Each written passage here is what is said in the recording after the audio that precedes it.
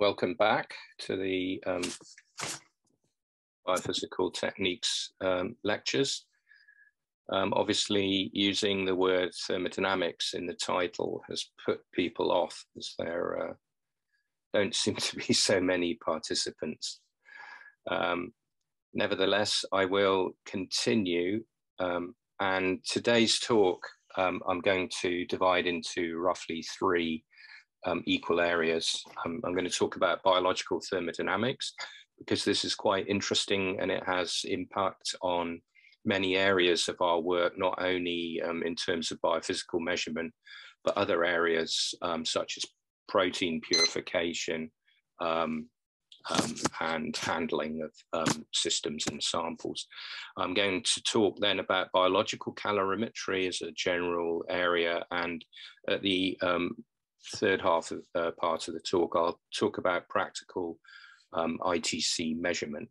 So the interesting thing that I'm trying to draw your attention to here is that pretty well all of the biology that we're interested in this building or in any other research institute engaged in structural biology, all of the processes we're interested in are result from many weak and non-covalent interactions being formed. And because these are non-covalent interactions, they can be formed and they can also be broken.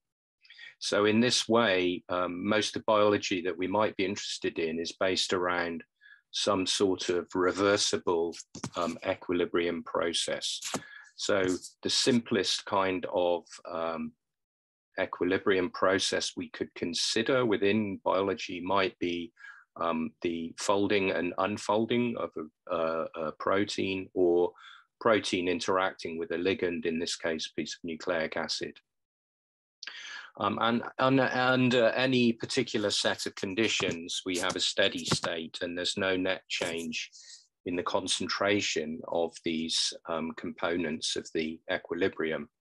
So therefore, the reaction position, which is then going to determine our biological effect, can be described by an equilibrium constant, which is simply the ratio of the concentrations of the products and the reactants of the equilibrium we're considering.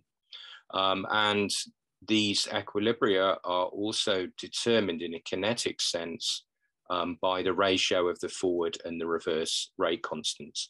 So you can see that you can define an equilibrium for protein folding as being simply the ratio between the concentration of the denatured and the native molecule. And for this binding reaction, we have an association constant, which is then the reciprocal of the dissociation constant, which is the ratio of the products, which is this complex over the reactants, and determined by the on and the off rates. So we then come to a description of where this equilibrium is, and the Gibbs free energy, which of course we've all heard of before, is really just a logarithmic representation of where this equilibrium is poised. So here you can see the formula. We've introduced a couple of constants, or the gas constant, and we're including temperature. And then it's the log of this equilibrium constant that gives us the Gibbs free energy. And the Gibbs free energy also has components of enthalpy and entropy, as seen here in this formula. And if we're thinking about what the reaction is going to do, when delta G, the Gibbs free energy, is negative, then the log of the equilibrium constant must be a positive number. So the equilibrium constant itself is greater than 1, and therefore the products are in an excess. This is why for reactions to proceed towards products, we need to have a negative delta G. And just as a back of an envelope type of calculation, you may be in talks and people often express the effect of mutation, perhaps in terms of protein stability. And as a rule here, at 25 degrees, we have RT is equal to 0.59 kcals per mole. And to get an order of magnitude change in equilibrium constant, we need to change the log by 2.303. This is sort of magic conversion between logarithm, log, and natural log. So therefore, the product of these two terms, these two numbers is 1.36 kcals per mole. So when you get that change in free energy, you're changing the equilibrium position by an order of magnitude. So what are enthalpy and entropy that we just discussed? Well, this is a very simplified view, but generally a macroscopic system will naturally progress to as low an internal energy level as possible. This corresponds to a lower enthalpy. And so therefore, where we get the opportunity to lower the enthalpy, we have a negative enthalpy, which will contribute to the reaction occurring in the direction we're interested in, which is towards the products. And heat is given off in a so-called exothermic process, and the product is favored.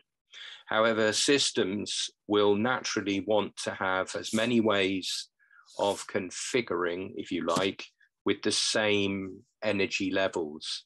And so statistically, if you can achieve a particular energy level in as many different ways as possible, then that arrangement of energy levels will be the most likely. And temperature is going to modulate this probability function through thermal motion.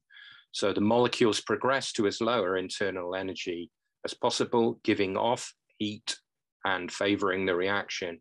However, the molecules also are moving around under thermal energy, and they will effectively come back out of this energy well, or elevate to a certain extent, where they can have as many different ways of configuring with the same energy level. So entropy is a measure of the number of ways of arranging a system energy. And therefore, a positive change in entropy is favorable in that it's factored by this negative T term. So a positive entropy, more ways of configuring will contribute negatively to the free energy. So where does our equilibrium of interest end up? Well, simply it's the balance of the enthalpy and the entropy process. Temperature is definitely a key factor because it's kind of amplifying, if you like, the entropy term. And you can achieve a negative or a favorable free energy even when the enthalpy or the entropy are actually unfavorable, providing the other component of the free energy is larger. So you can see here that the equilibrium will progress towards products, even in areas where we have unfavorable entropy or enthalpy. Then we could think about these, the enthalpy and the entropy of our equilibrium process and wonder whether these are fixed terms. Well, in biological equilibria in particular, there are changes often in conformation, for example here, in an unfolding reaction, and also changes in solvation, which arise during complex formation. Solvation changes will obviously occur here, but here we have a structured chain and then a disordered chain. So both conformation and solvation changes affect the system heat capacity.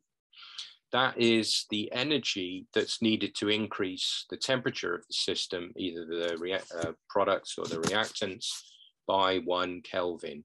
The units of that are calories per mole per degree. And biological reactions have large changes in heat capacity because of often the participation of solvent or these conformational changes. And the integral of heat capacity in the context of enthalpy, or the integral of heat capacity divided by temperature for entropy, from 0 Kelvin up to the temperature that we're considering, this actually represents the energy levels of the system. And because of the significant change in heat capacity in biological equilibria, this means that the corresponding values of enthalpy and entropy, and therefore also the free energy or the equilibrium constant become very temperature dependent, and the entropy and the free energy are dependent in a non-linear manner. Here you can see that the enthalpy is varying linearly with temperature, but the other components are varying in a non-linear manner. And this has some interesting consequences in terms of what we might want to think about in a broader sense. These large changes in heat capacity can generate free energy functions that have very marked curvature. There will be a maxima in the free energy function where the entropy change for the reaction is 0, since the derivative of free energy with respect to temperature is equal to the negative change in entropy.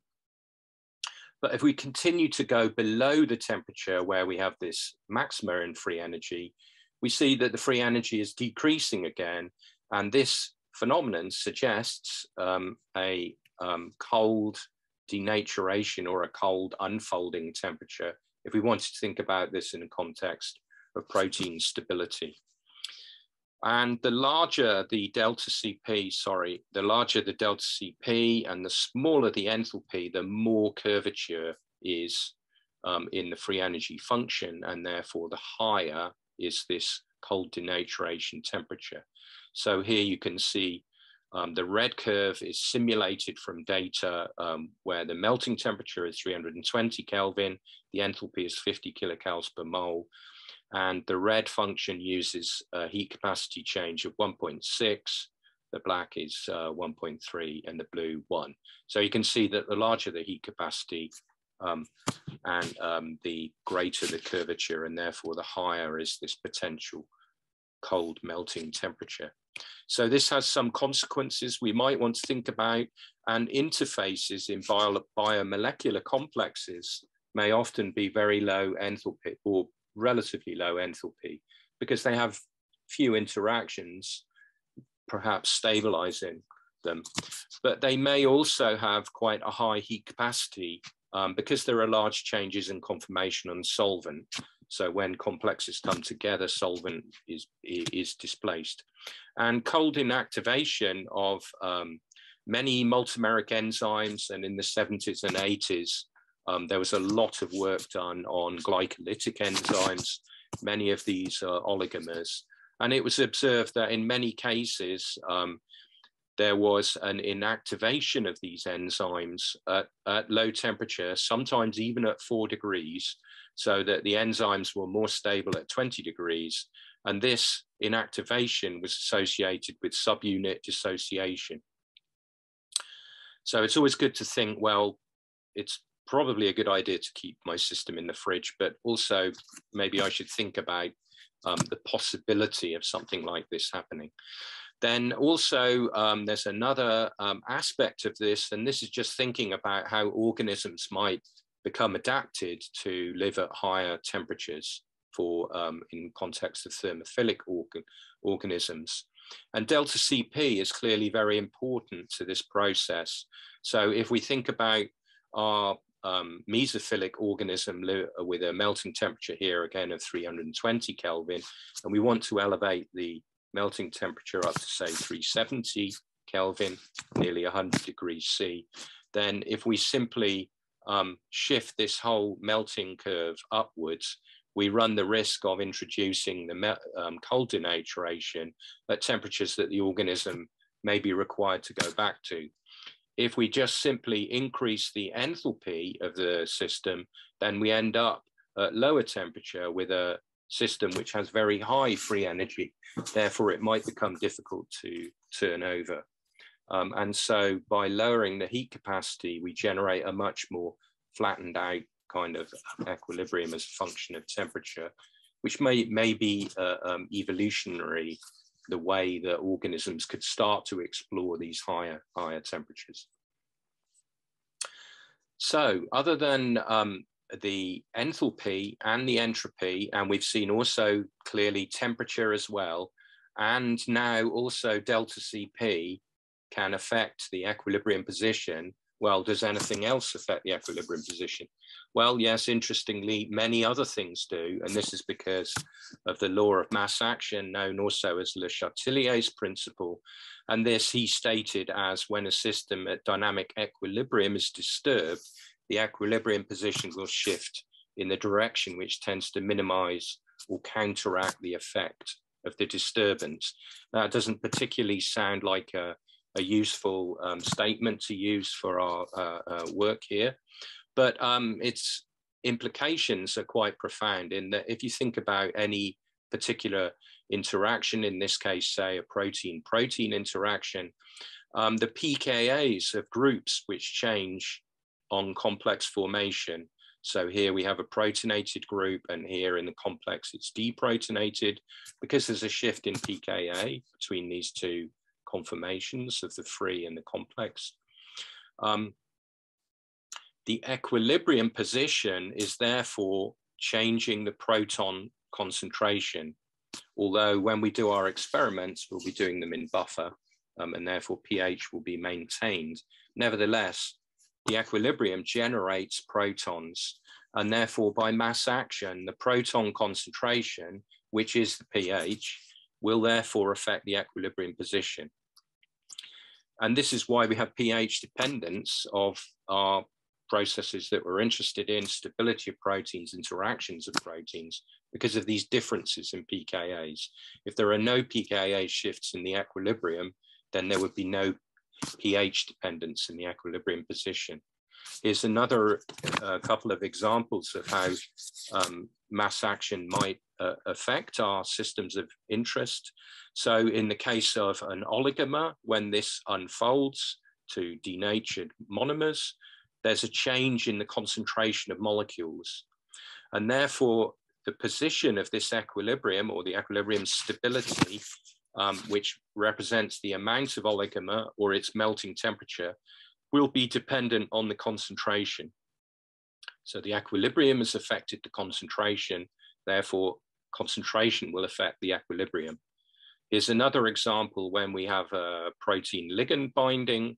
When we go from the complex system, so we have the ligand here and then an unfolded protein. When this binds to the folded protein, we see that there's a change in the concentration of free ligand. Therefore, the equilibrium stability, therefore, which could be measured with the chemical stability or the melting temperature, will depend on the concentration of the ligand.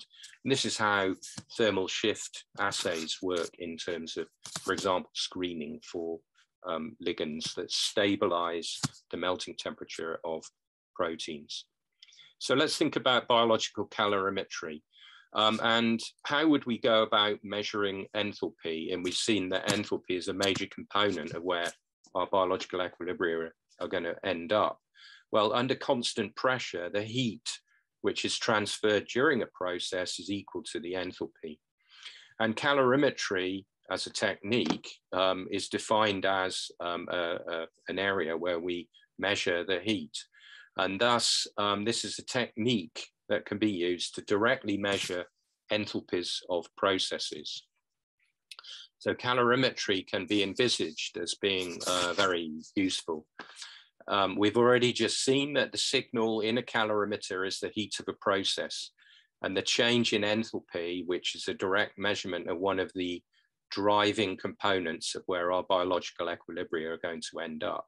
However, calorimetry also has a number of other advantages in that we're able to determine the value of entropy. We can't measure entropy, but if we can measure delta G and we can measure delta H, and we can determine the value of this. It's also a very general method, and all biological equilibria have associated enthalpy. That's conformational transitions, melting, binding, interaction, turnover, enzyme, catalysis, etc. Pretty well every biological equilibria you can think of will have an associated enthalpy. And in this context, we don't need to develop a method or an assay in that we already know that our reaction is going to give out heat. It's also a non-optically based method, and it's label-free. So there are no specific groups required or labels. We can use the chemistry in its native form. We can also use turbid suspensions or crude extracts, providing the other components don't interfere with what we're interested in. And we can use unusual solvents and high backgrounds of other molecules. So it's applicable to many, many systems. And it also works across many dimensions of scale, from molecular interactions to cellular processes and even whole organism level. So calorimetry, not surprisingly, is a very wide subject. You can see here a variety of calorimeters. This is Lavoisier's ice calorimeter, and this was one of the earliest ever experimental techniques reported in the literature. And in this particular calorimeter, Lavoisier studied the respiration of a guinea pig, which was put inside the calorimeter. He measured how much heat was given off by collecting the ice that melted in this ice calorimeter. And he also collected how much CO2 was given off by the guinea pig. He then compared these values with the amount of heat, the amount of CO2 that he got by oxidizing carbon, and concluded that respiration was a form of combustion. This is a calorimeter at the Large Hadron Collider, and there are other more exciting forms of calorimetry to do with determining how much energy is released if you, for example, burn an office or a car or something like that. So when we think about biocalorimetry, the heat or the enthalpy that we might get from a typical protein-protein interaction might be about 10 kilocalories per mole. So if we have 50 nanomole of that, of those components interacting, and that corresponds to 1 mil of 50 micromolar solution, this will give off about 5 times 10 to the minus 4 calories of heat. And this would end up melting 6 micrograms of ice, or heating water by 5 times 10 to the minus 4 of a degree centigrade.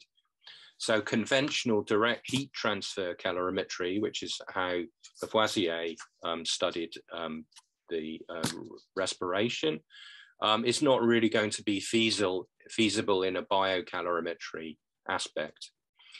As an interesting aside, Lavoisier was a sort of gentleman scientist, but his day job was tax collecting, and this didn't go down very well during the French Revolution. And so regrettably, he was beheaded or guillotined during the revolution.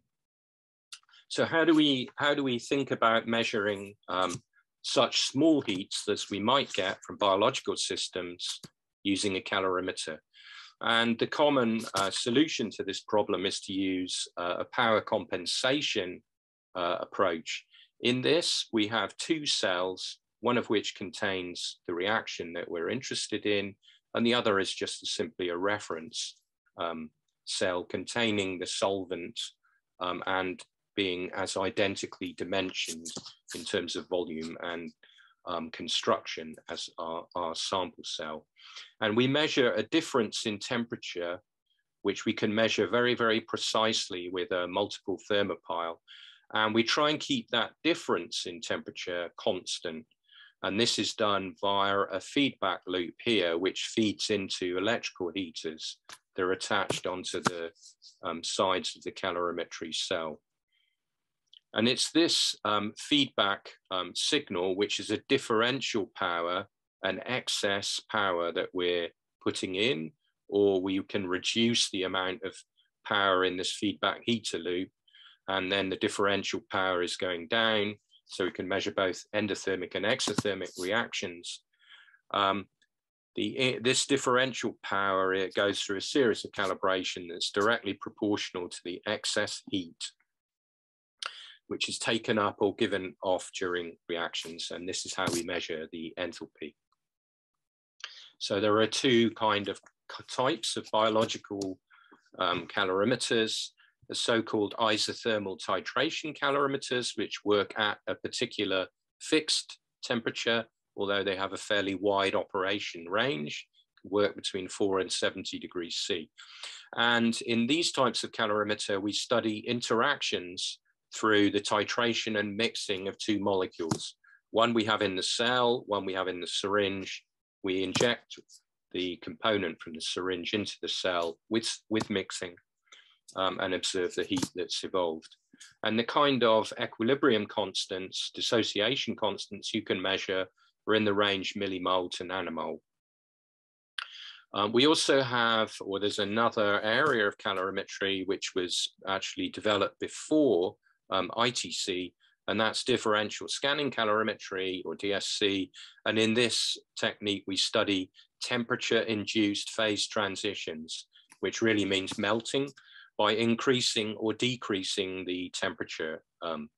So we can study the melting of proteins, nucleic acids, vesicles, lipids, whatever we're interested in. So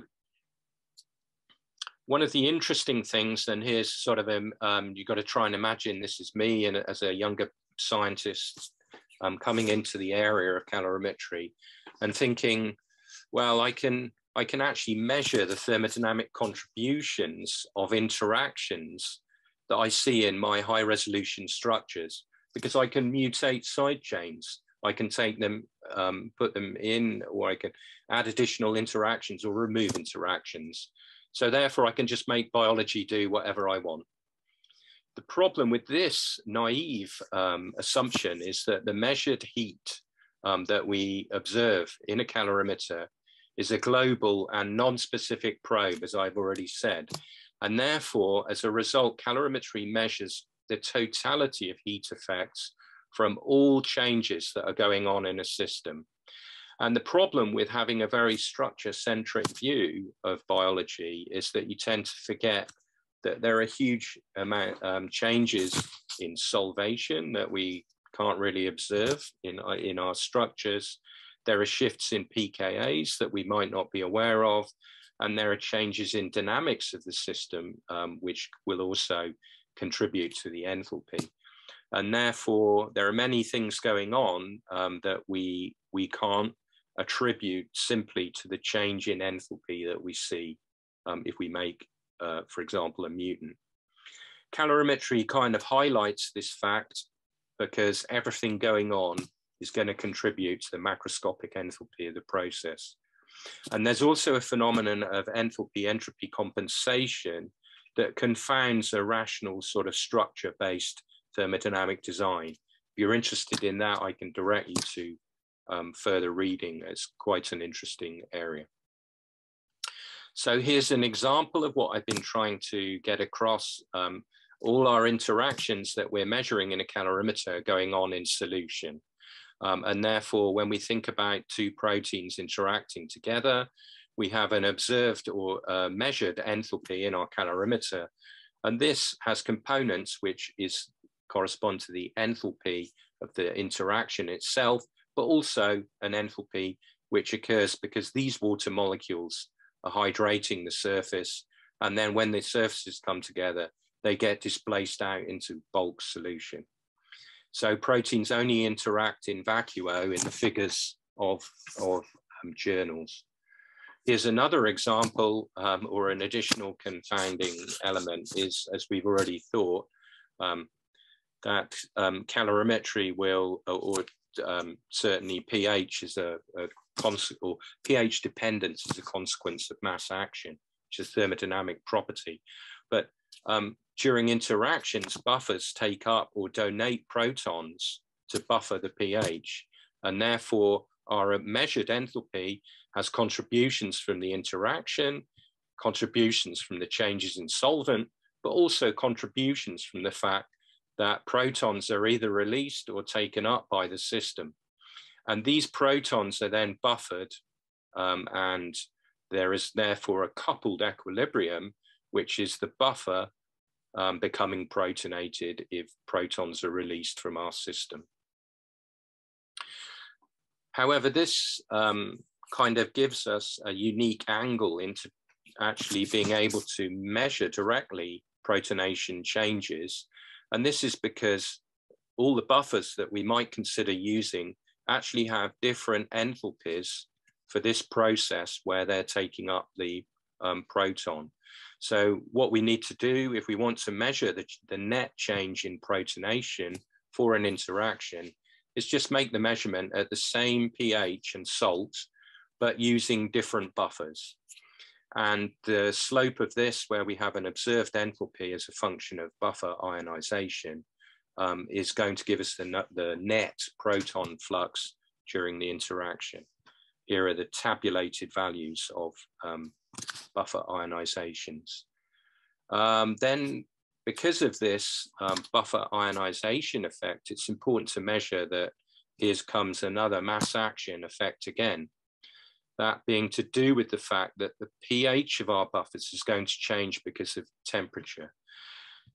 This is because when buffer ionization occurs, it produces heat, which would change the temperature of our system. And so through mass action, if we change the temperature of our system, then we're going to change the ionization of our buffer because of shifts in pKa.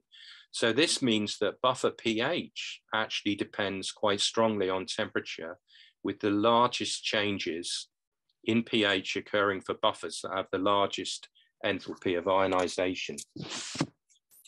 This being tris, being a particularly bad one. Phosphate is very good for thermal work. It's a low enthalpy of ionization. But for tris buffer, if we make that at 25 degrees C, at 4 degrees C, it's going to be about 0.6 units, pH units higher. And at 65 degrees, it's going to be about 1.2 pH units lower than the pH we thought it was, or that we made it up at 25 degrees C. So let's just talk about practical biocalorimetry. Here are the two types of calorimeter that we have available here in the LMB. The most popular is the ITC instrument.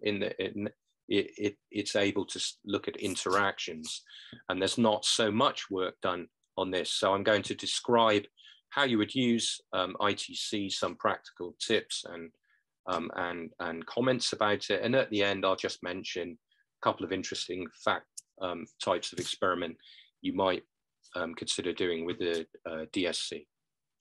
So thinking about ITC, in a typical type of ITC experiment, and this is obviously quite important information that you should read and kind of digest before approaching us in the biophysics facility to consider making ITC measurements. With the current range of instrumentation that we have, so-called ITC 200 instrument, this coming from the fact that the active cell volume is about 200 microliters. The syringe, which we use to inject the other component into the cell, is about, is 40 microliters. To do the experiment, you need about 350 microliters of target to put in the cell. This should be between 10 and 50 micromolar. We don't use all of the sample, but we need this volume to be able to load the instrument. So you tend to consume about 275 microliters, you get back about 75 microliters. So for multiple experiments, you don't need that amount for every experiment. You'll get some back from the first one, you can recover that. For loading the syringe, we need 70 microliters, even though the syringe is 40 microliters in injection. That's because it has the needle and there are other filling aspects to it. And this ligand should be about 50 to 500 micromolar. So it's about 5 to 10 times higher than the concentration of the material that you put in the cell. About 55 microliters is consumed, and typically we'd make about 15 to 20 injections of 2 to 3 microliters during an experiment to try and study the binding interaction. So ITC is a sample-hungry technique, and therefore evidence of binding from other techniques or the literature is very useful before coming to make ITC measurements. And because heat is a non-specific probe, as I've said a number of times, and calorimetry is going to measure the totality of all heat effects that occur when we make these injections from the syringe into the cell, we may need to make controls as well, which is also going to consume more material. Here, schematically, I'm trying to show the sources of signal and therefore the number of controls that you might want to make. If we were to just put buffer in the injection syringe and sample cell and make an experiment, we would actually see a very small background heat. And this comes from mechanical disturbances and very, very tiny temperature gradients within the system. So even when we inject water into water, we will still see a small signal. If we inject buffer into the protein, which is in the cell, so we would put buffer in the syringe and inject it into the protein, this tends to be very, very close to this background heat because the dilution of the protein in the cell is fairly small. We're adding 2 microliters of buffer to 200 microliters of protein solution. We're not really diluting it very much. And therefore, this heat and this heat tend to approximate each other. However, when it comes to the ligand in the syringe and we inject that into buffer, we have quite a significant dilution factor.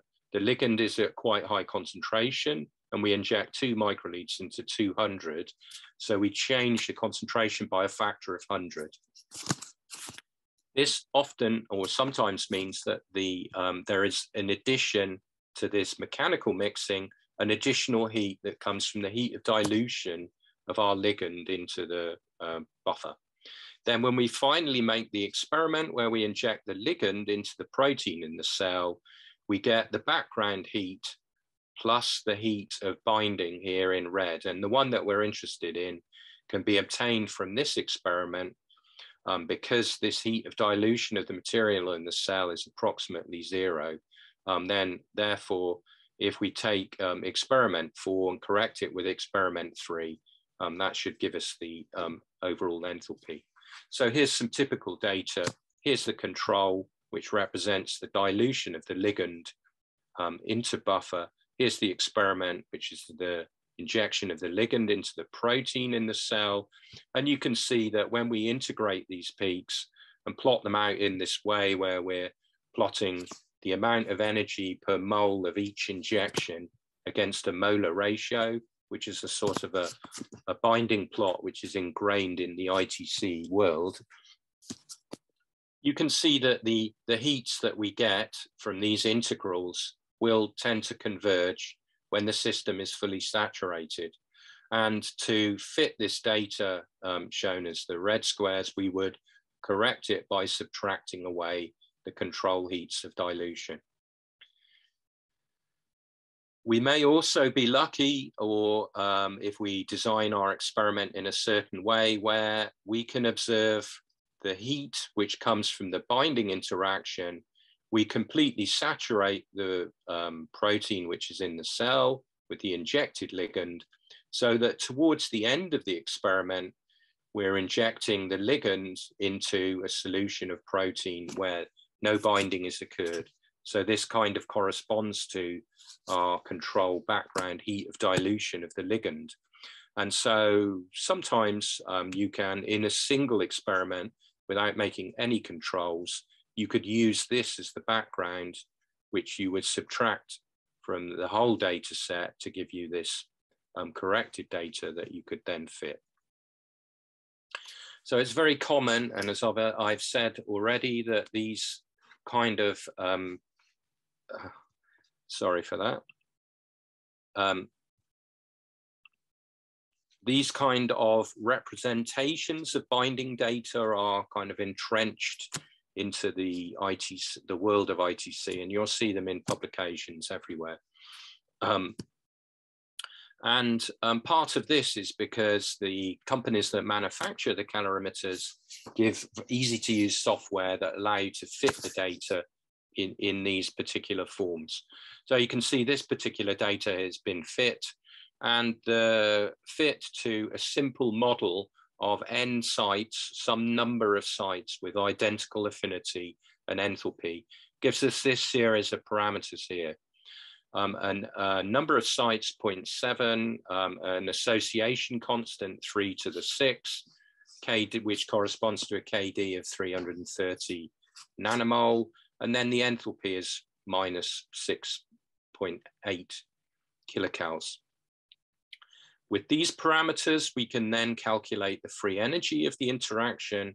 We can also determine the entropy of the interaction. So what do we do with this data? First of all, just totally disregard the errors that you're getting here and the suggested precision of these fitted values. This is purely a curve fitting exercise.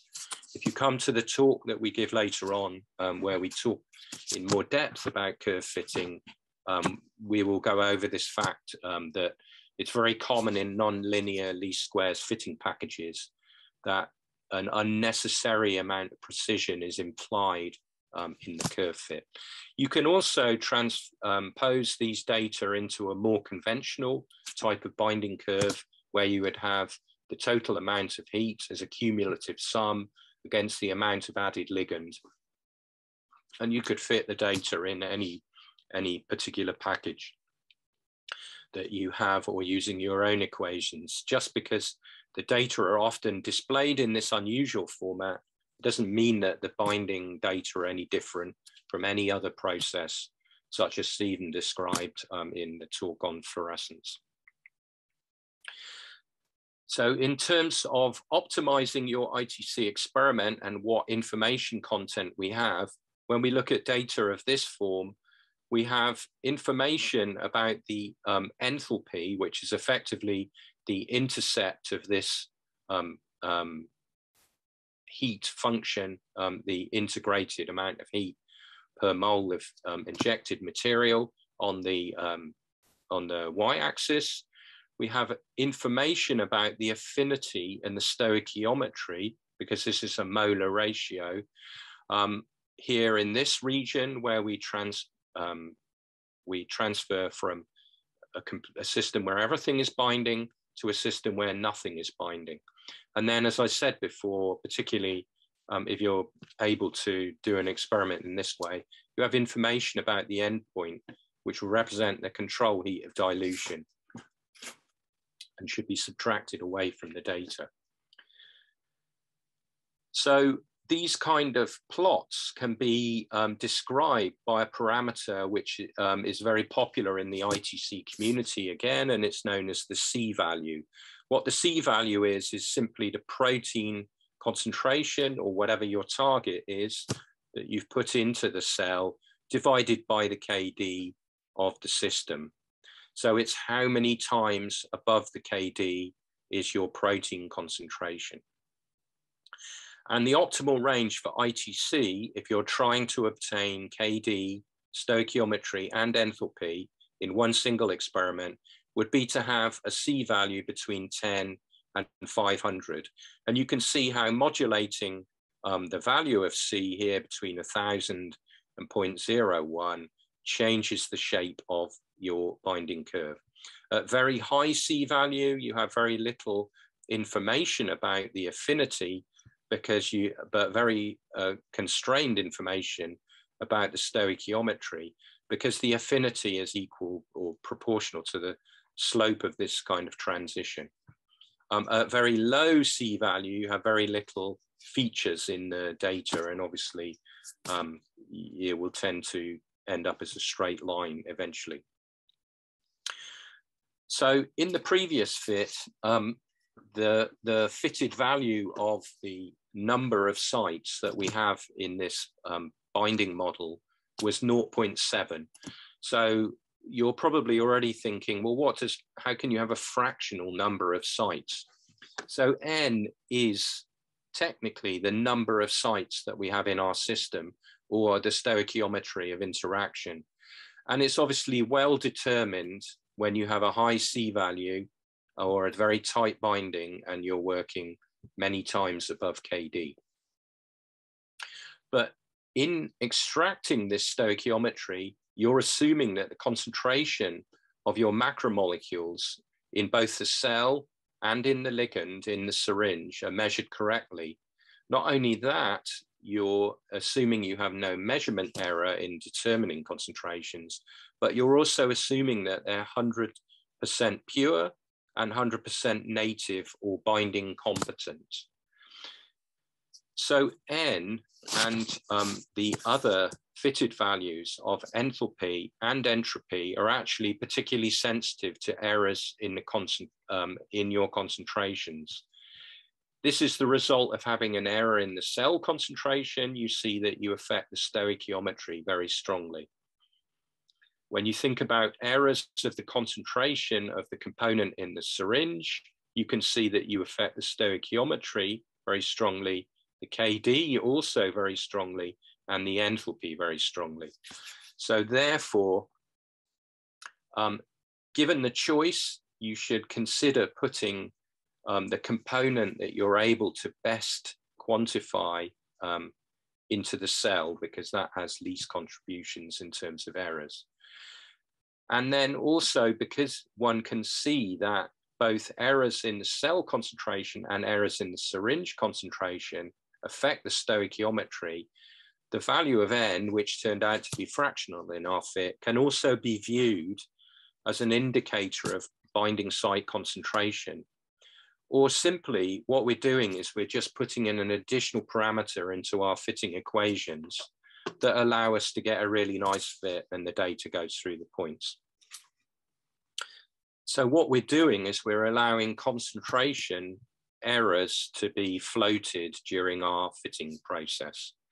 So in practice, when we're looking or expecting a stoichiometry of 1:1 binding, then values between 0.8 and 1.2 are pretty well equivalent to a value of 1, because we have to accept that we may have 5 to 10% error in determining measuring concentration, and then possibly some fraction of binding incompetent material.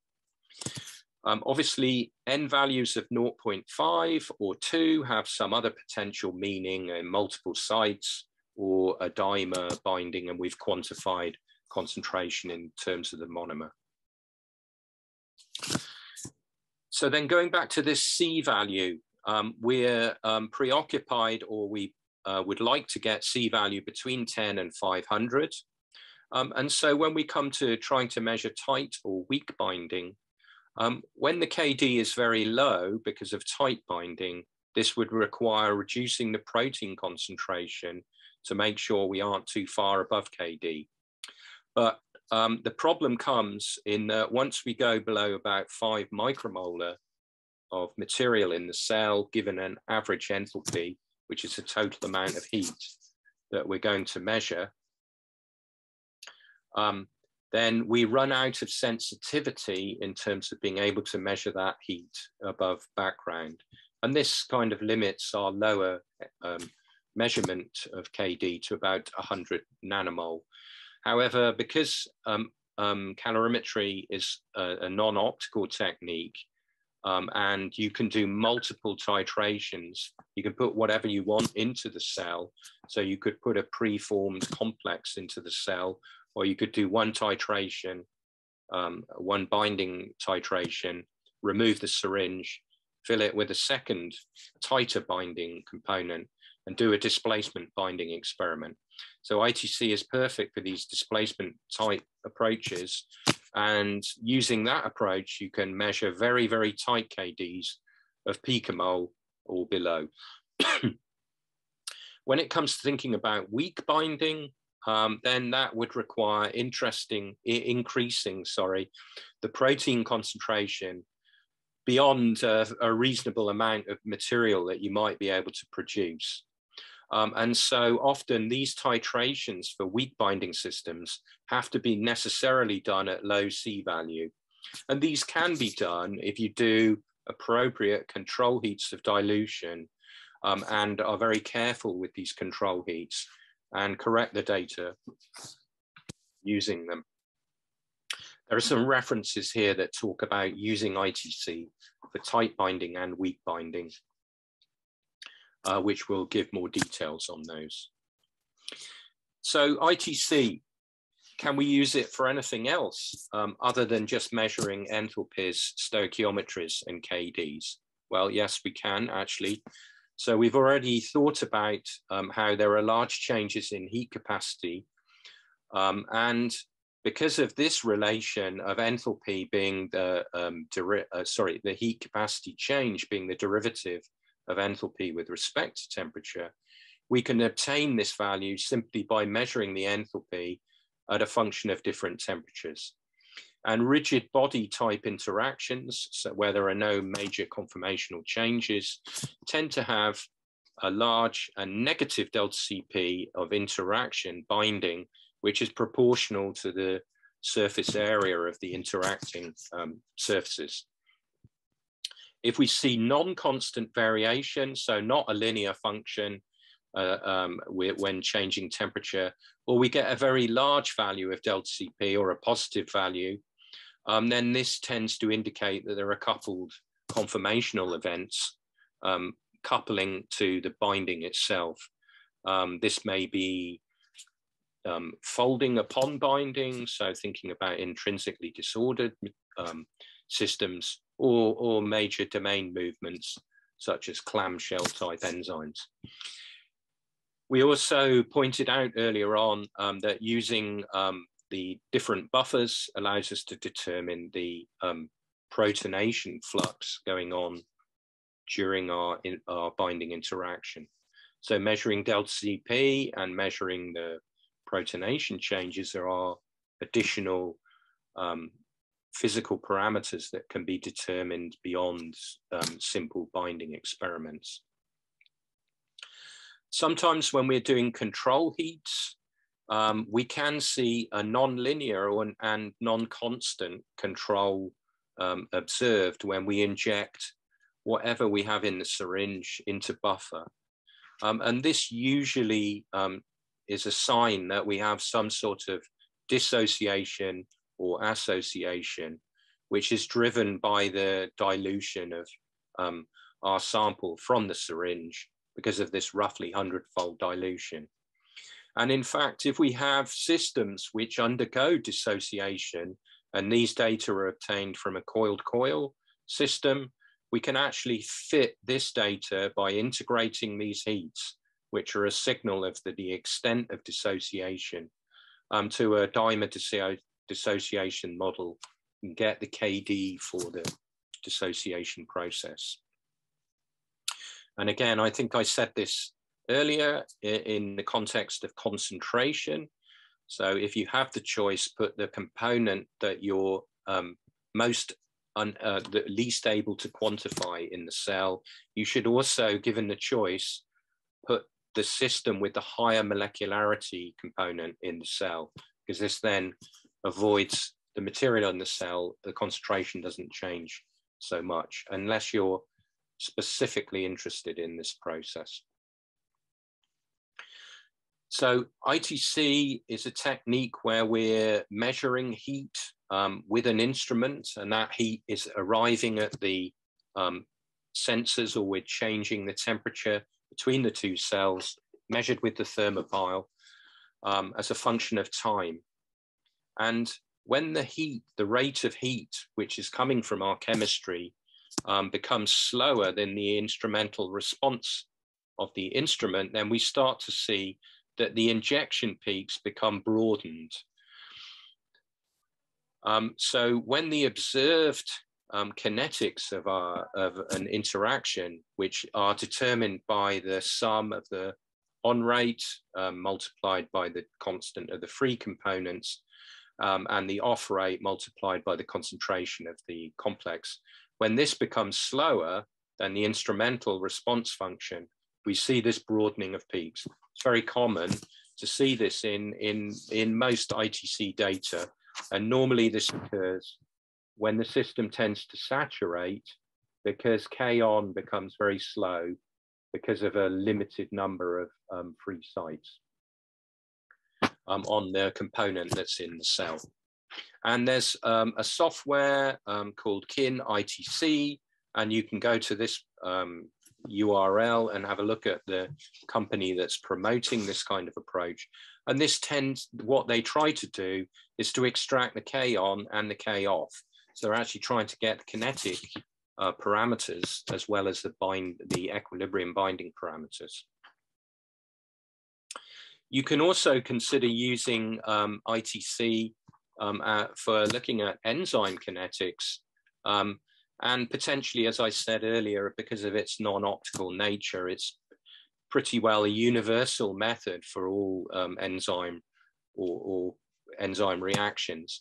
In this case, you have micromole of enzyme, and you make very long duration injections to make sure you completely turn over the substrate that you inject in. And so this allows you to get the enthalpy in this experiment with this configuration, the enthalpy per mole of turning over the substrate by the enzyme. Then when you want to look at the actual process, you use much lower enzyme concentration and a short duration. And you're looking at this initial deflection in heat signal and taking that level to be an indicator of the rate of the enzyme reaction turnover. Here you can see it, the ITC data compare very well with a classical optical method, giving Kcat and Km for this enzymic reaction. So just to mention in the last minutes, DSC. So the instrument is based around the same principle of power compensation, but in this case, we're scanning the temperature of both of the cells up at some predefined scanning rate. And with this instrument that we have, we can scan between 0.1, 2.5 degrees per minute. We can go above 100 degrees C because the sample is pressurized slightly, so we apply a slight positive pressure on top of the sample so it doesn't boil. And you can see here's some example of some proteins unfolding at different pHs. You can build up a pH kind of melt relation here. And under optimal conditions, we would get the Tm and the enthalpy under whatever conditions we were studying, or perhaps we'd made mutants of our wild type protein. So here's again an example of mass action where we're adding a ligand, which is binding to the native state of this particular protein. This is ribonuclease, and we're adding CMP. You can see that the melting temperature is increasing because through mass action, we're driving the equilibrium in this direction by increasing the ligand concentration. Here's an example of a ligand which has a higher affinity for the denatured protein, in this case, cyclodextrin. And so therefore, as we increase the concentration of cyclodextrin, we see the melting temperature decrease. So again, mass action effects, but it allows us to get mechanistic information about what's going on. And finally, here's a particularly interesting area where in the DSC instrument, people studied plasma from, in this case, humans, and they were, plasma contains literally hundreds of proteins. One would never consider putting this into an instrument to try and measure the properties of these proteins to just such a complex sample to study. But when this group looked at normal plasma from a number of individuals, they saw that actually the DSC profile, the melting, was fairly reproducible amongst these individuals. And when they looked at the individual components which are known to be present in plasma, they saw that the melting temperatures of these proteins studied individually could be added together based on their known composition in typical plasma to give a very similar profile. So in this case, the dotted line is the sum of the individual proteins that were studied one at a time and then added together to give this composite DSC melting curve. So the interesting part of all of this is that when they looked at plasma from patients who had a very strange range of diseases, and some of them having cancer, they found that the profiles that they saw under DSC were quite different from the normal human or their normal control measurement. In this case, this yellow one, which is really very bizarre, was somebody who had Lyme's disease. And this area of work has been continued at some considerable length. People have looked at a variety of other biological solutions, cerebrospinal fluid, urine. And the argument that people are making is that it's not that the levels of the proteins are changing within the plasma of these individuals, but that as a result of the disease process, there are very low levels of disease markers in the bloodstream. And these disease markers bind and interact with the plasma proteins. And again, as a result of mass action, by binding to these proteins, they stabilize them, or they alter their stability. And this is what's causing this change in the plasma profile. Quite an interesting area, and follow the reference here, or just have a look at plasma and DSC in the literature. So to summarize then, calorimetry is, these are the sort of take-home messages. Calorimetry is label-free, and it's a very general method which can be applied to all biological equilibria. So it's not just a technique used for proteins. We can study nucleic acids, vesicles. We can study whole cells and plasma, for example. In the context of ITC, we're mainly considering binding, although there were those other applications. And from binding, we can get the KD, we can get a stoichiometry, the enthalpy, and therefore we can also extract the entropy change. If we want, we can extend our measurements to include temperature, get the delta Cp of interaction. We could also get the change in protonation during an interaction.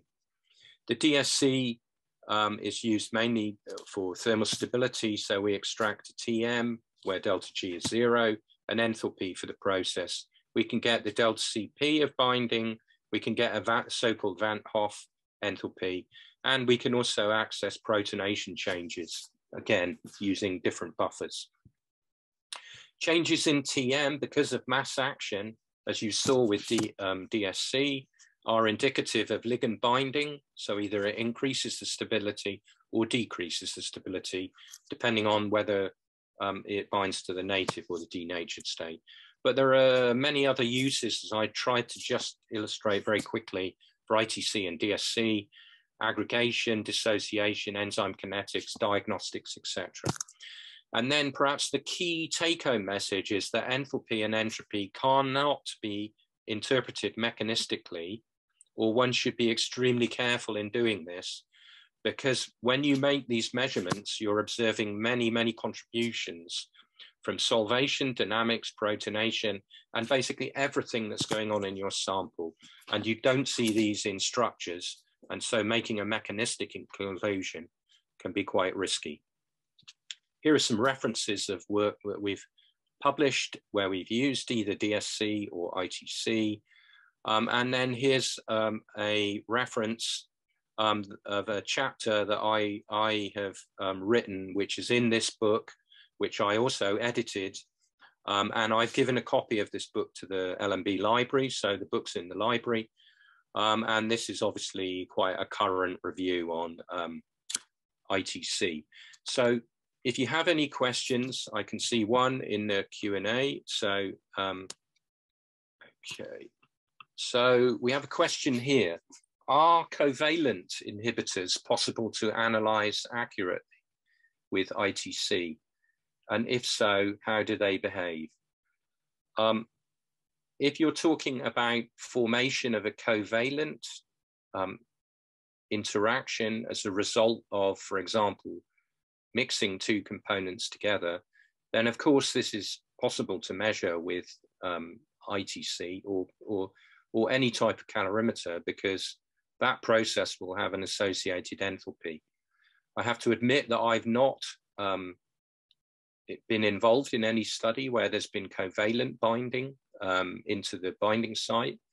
One possibility is that formation of covalent bonds are likely to be highly energetic, and therefore one would need to make some initial measurements to make sure that the observed changes or adjust concentrations so that observed changes were on scale, that the instrument could still measure those changes accurately.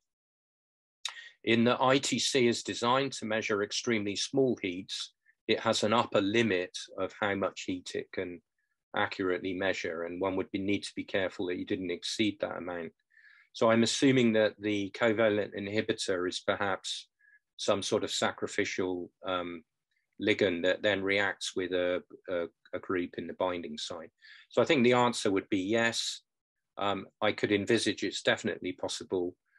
Have a look in the literature, and if you can't find anything, then get back to me. And then we have another question. As ITC measures the total heat change in the system, if I see a change of a wild type and a mutant, how to find out whether this change is induced by the mutation or pKa, solvation, etc. Do I have to do a control of different buffers? Obviously, what I've tried to emphasize is that the measured enthalpy is the sum of many different contributions, which come from many different elements of the biological interaction. But what we're interested in determining the equilibrium constant is, under these conditions, where does the equilibrium end up? That is what determines the biological effect. So it's not a question of you needing to access the inherent in vacuo enthalpy of interaction of two components. It's just bearing in mind that when you make the measurement, it's coming from everything that's happening within the system. So I think, I think maybe this helps to answer your question, is that the wild type and the mutant will have contributions from these processes that you can't deconvolve from your total signal. But what you're interested in is how the mutation has affected the equilibrium position. Obviously, if you then make a mutation where you specifically remove a charged group from your interacting, from some interaction that you visualize in a structural interface, then it might be interesting to consider using different buffers to see whether or not the enthalpy of ionization, the change in protonation has changed as a result of the mutation, which would give you a feeling about how much pKa shift there was for the original group that you mutated in the wild type interaction. So you do not have to make measurements in different buffers, because you're going to report the result, which is where the equilibrium constant was under those particular conditions of temperature, pH, and the buffer that you used. However, if someone else then looks at your paper, they decide to use a different buffer, they may well measure a different enthalpy. And this is why it's difficult to interpret the enthalpy and the entropy. Hopefully that kind of answers your question. If not, come and see me and we can talk more. So, any more questions at all? Otherwise, thanks very much for coming. Hopefully see you next time.